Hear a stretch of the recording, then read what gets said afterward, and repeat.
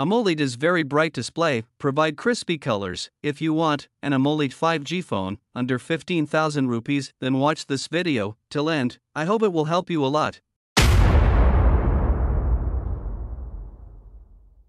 At number 1, Narzo 70 Pro. This is the Narzo 70 5G, or you can say, the copy of Narzo 70 Pro in terms of design and display. Phone has 6.67 inches AMOLED display, including 120Hz refresh rate with magic ring design. Also supports Rainwater Smart Touch, which enable you to use with wet hand without any resistance. FHD resolution in 396 ppi is providing outstanding view. Very quick in-display fingerprint sensor for security needs. Good thing is to have dual stereo speaker system. 7.79mm slim design with 188 gram weight. Phone comes with Dimensity 7050 chipset, which is not very powerful gaming chipset, but you can play some games on medium graphic setting, and the score is round about 6 lakh, which is good.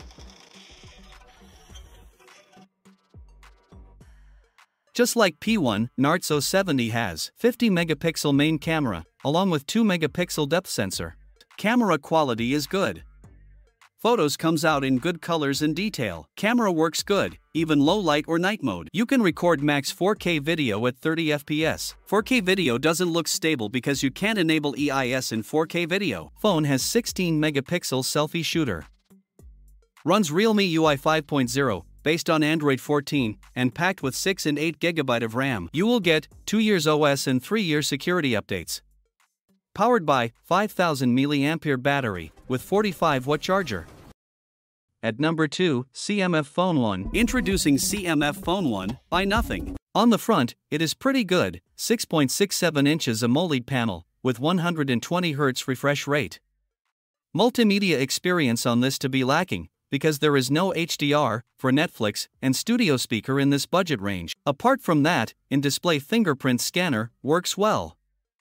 I did not face any visibility issue, even in sunlight, as it get 2000 nits peak brightness. Phone has IP52 rating to protect from dust and splashes, but there is no rain touch-like feature, so you can't use with wet hand. Phone is 8.2mm thick and 197 gram weight.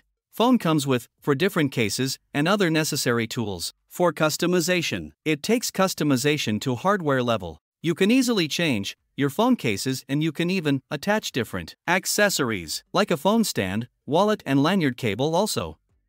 So you can put money or pics in your wallet. On bottom phone has SIM tray, USB Type-C, and speaker grill.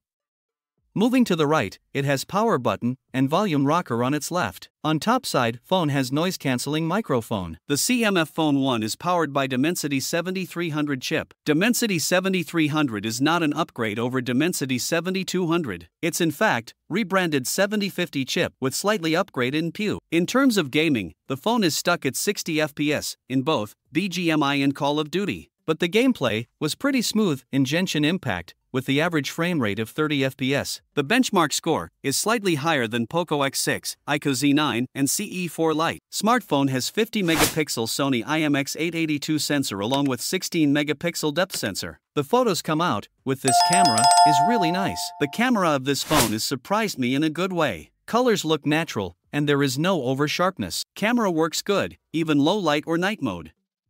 You can record max 4K video at 30 FPS. The video quality looks decent. On front, phone has 16 megapixel selfie shooter. It runs Android 14 and packed with 6 and 8 GB of RAM, with 128 GB of storage. CMF phone will get 2 year software and 3 years of security updates as well. Powered by 5000 mAh battery with 33 watt fast charger. At number 3, Realme P1. The Realme P1 has emerged as a significant addition to the competitive smartphone landscape, reflecting the brand's commitment to innovation and affordability. Phone has 6.67 inches AMOLED display, offering 120Hz fast refresh rate with rainwater touch technology, so you can use with wet hands without any problem.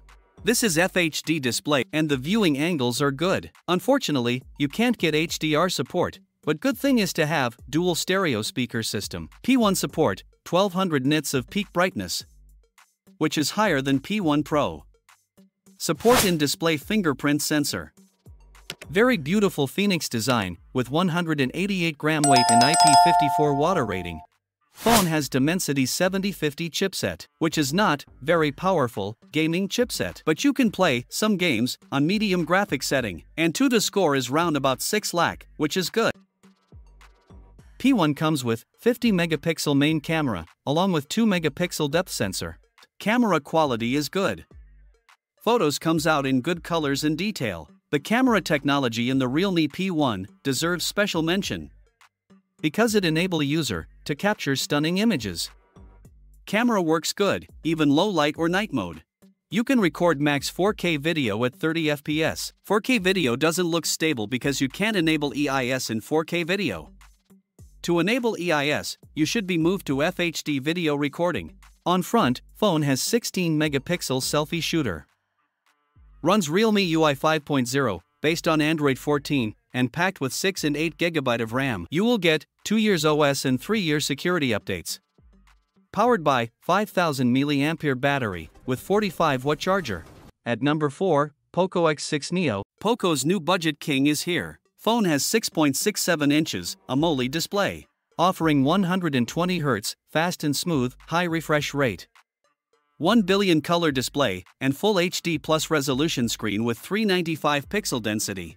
The chin is very low, with 89% body ratio. Also has Gorilla Glass 5 protection and 1000 nits of peak brightness. Because of this, display is very bright and can be used easily in outdoor condition. Phone is fairly slim and light in terms of thickness and weight. Only 7.7 mm thick frame, made of plastic. Also has side fingerprint and IP54 water rating to protect from dust and splashes. Anyway, performance-wise, this phone will keep its own, surprisingly, with the kind of chip. The gaming is quite smooth and AnTuTu score is 4 lakh plus. Phone has 108 megapixel main camera with 2 megapixel macro lens. Daylight images are of good quality. Colors looks natural, sometimes lot of exposure added on image to make it light. These are some samples of X6 Neo. You can record max FHD video at 30 FPS. Video looks good, not best. On front, phone has 16 megapixel selfie camera. It runs MIUI 14 based on Android 13 and packed with 8 and 12 GB of RAM, with 128 and 256 GB of storage. X6 Neo is powered by 5000 mAh battery with 33-watt fast charger. At number 5, Lava Blaze X. This is Lava Blaze X 5G phone, a new, strongly budget king by Lava. Smartphone has 6.67 inches AMOLED 3D curved display. With 89.5% screen-to-body ratio, and aspect ratio is 20:9, 120 Hz refresh rate, and 240 Hz touch sampling rate looks nice. Very high-quality display, offers FHD plus resolution in 396 pixel density. Display support, 800 nits peak brightness, which is not much high, but enough to use under sunlight condition. Phone comes with in-display fingerprint sensor and IP53 rating. Very premium, moonstone matte design. Phone comes in 2 colors, Starlight Purple and Titanium Gray. This one is the lightest phone by Lava. Weight is 183 gram and 8.5 mm thick frame, which looks nice. Apart from that, phone has SIM tray, microphone, USB Type-C, and speaker grill on bottom. On right side, phone has volume rocker and power button. On top side, phone has microphone. Phone comes with Dimensity 6300 chipset. This is not high-performance chipset.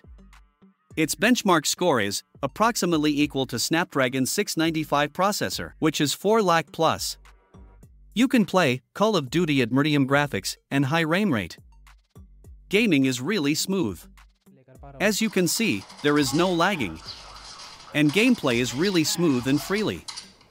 You can consider this for gaming purpose.